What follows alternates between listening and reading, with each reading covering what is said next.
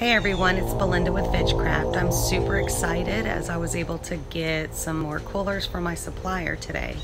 I got enough to make 2. I did have to improvise and use an extra one for my old builds that I had left over, but it has still worked once I trim off some sections.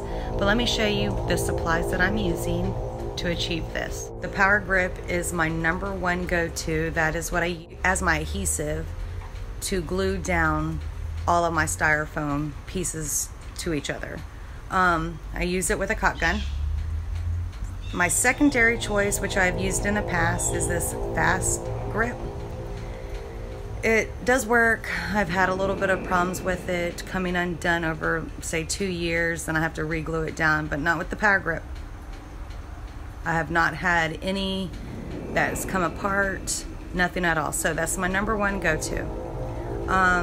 Then I've got my coolers that I've got. Let me turn you around. So these are the coolers that I use. This section, that is 5 coolers, same size. I had to use my spare, which is that one. So I'm gonna have to shave off those lips that you see to make it match. Otherwise, it's gonna be perfect. That's another type of cooler, which the tops I'm gonna have to cut. That top here goes to that cooler, the bottom cooler. So I'll cut that cooler top to match that size. That's what I did prior. So there's really no difference in the prior coolers I used to these, except for there's less prep work, meaning cut off those lips. If you do get coolers that have like those lips on it, they're easy to take off. I'll show you in this tutorial. But this is what they kind of look like individually.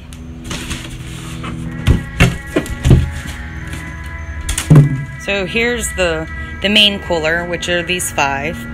That's what the inside looks like, the outside, and the bottom. That's my bottom cooler, which has the top to match right there. That is place for my bottom pedestal, so to speak. So that's the inside. That's the side.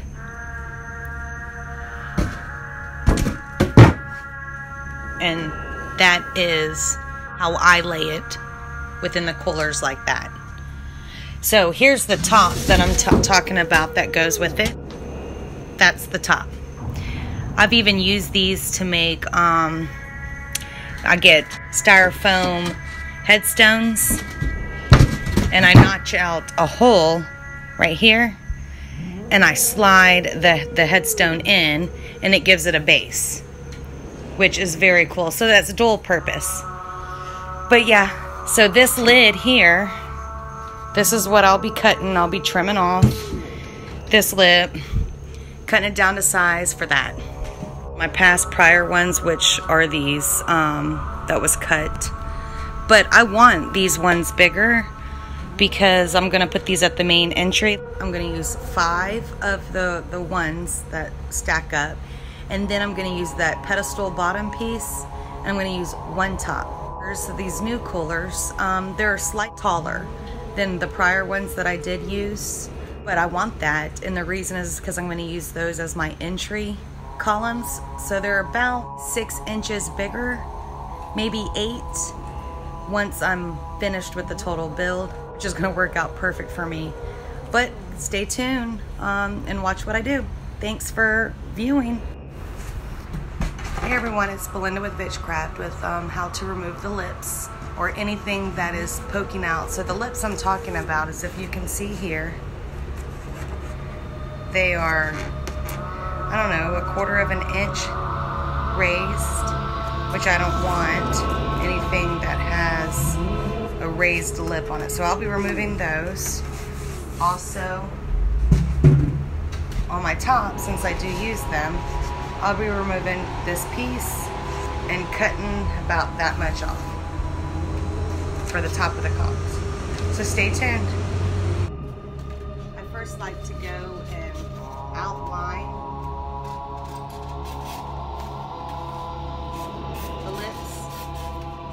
very bottom. Disclaimer, this is how I do it. If you have another way that you would like to prefer to do it, like a solder gun, because it melts it. I've got one, I just don't like the fumes. I'm using a steak knife to cut through the styrofoam as pictured. Or you can get a styrofoam cutter. It's like a wire. You can look on YouTube on how to make one. I don't have one. If you do use a styrofoam cutter or solder gun, you need to be outside or in a well-ventilated area.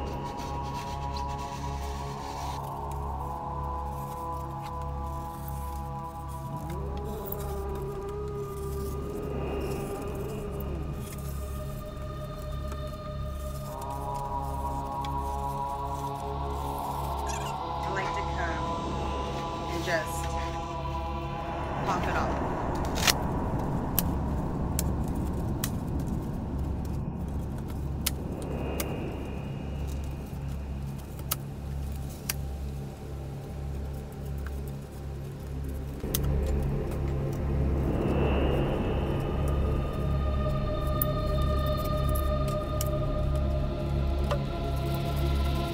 I'm just cutting off any raised areas. The reason I've left this, because remember I'm cutting it. I don't want it this long for my top.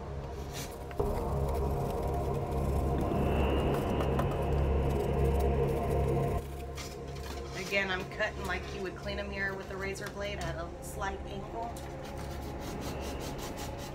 Because I don't want too much taken off. I'm going to cut this off because I don't want this showing when I have this on, and I'll cut a little section over here because up underneath I do have a little lip that will be seen, and I don't want to see that. So I'll just cut those off, like I said, like a razor blade on a mirror, trying to clean off the sticker. Okay, so once all that's said and done, this should look like this. Those where I've taken these off already, and I've cleaned this one up. All that's left is for me to cut this board and then take off these lips here. You can see that a little bit. Only what I know is going to be visible from looking underneath it, because you do see it, because this is the top. And the column is about 6'8", so people will see this. I've already marked out my line here for the size that I want. And I eyeball it. It doesn't have to be perfect.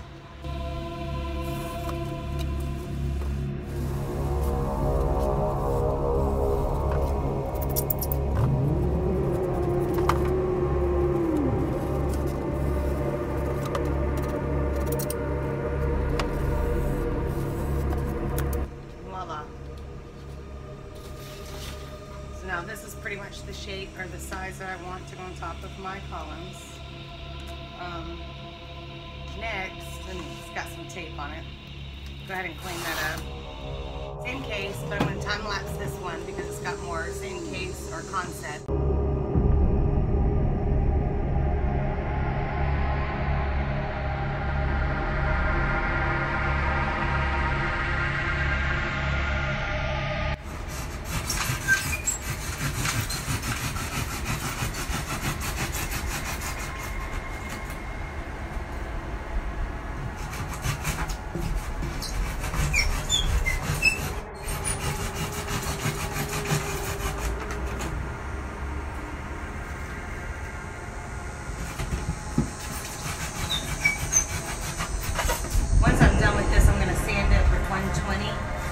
So don't worry about high points if you missed them or if they're a little too raised.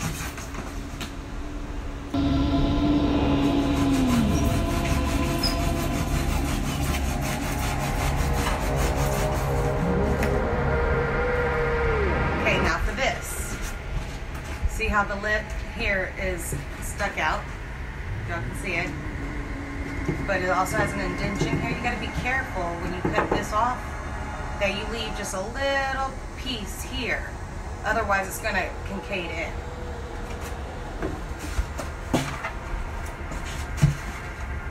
So I try to hold my knife and go a straight line possible, or you can come here and do it, but you might hit that. So I just come up here like this.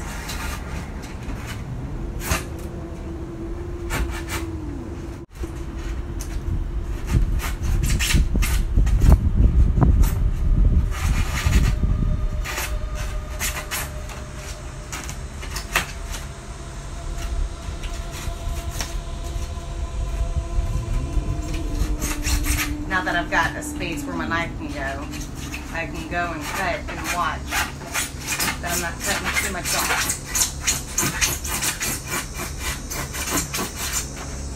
Remember, you leave more on this side, you can sand it.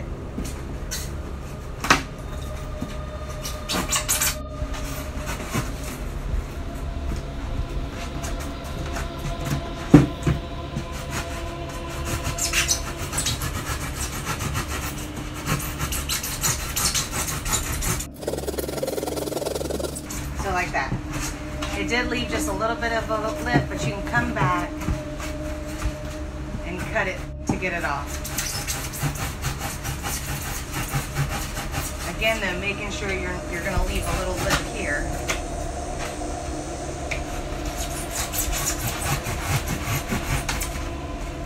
See, I went in a little bit too close, but that's okay. Alright, there's that. I'm gonna do all three, and then I'll show you how to sand. The sanding, take the 120. See how rough it looks right now? And you just take it.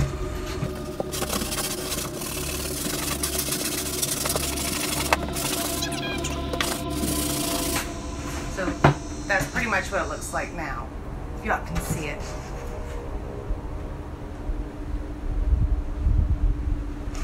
Not done. Done, done, done.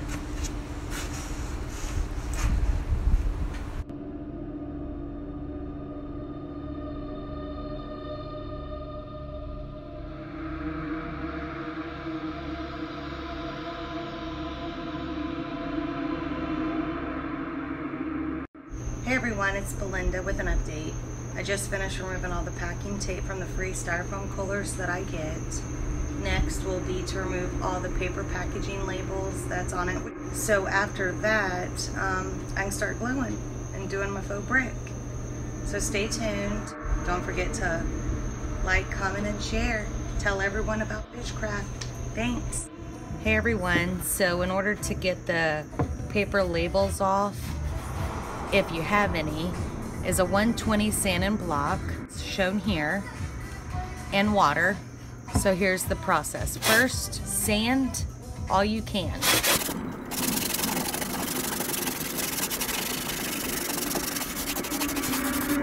Majority comes off with just a light sand. For the ones that don't, lightly mist it. It's called wet sanding.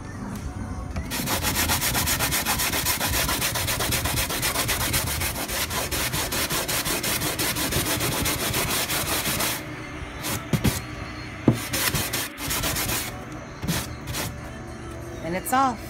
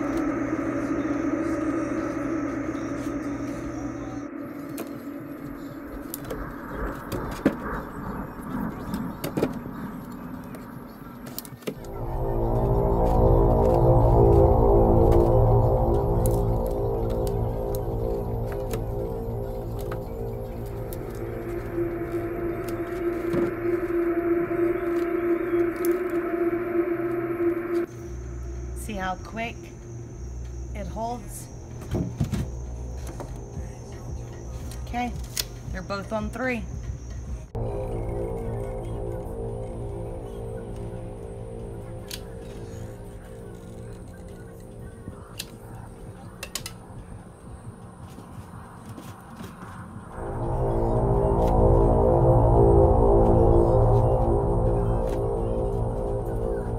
A power grip adhesive only took minutes, because as you see, I'm picking up the coolers already. Make sure to stay tuned for part 2. That's where I'm going to be adding caulking around all of the seams and then faux bricking it. Stay tuned, guys.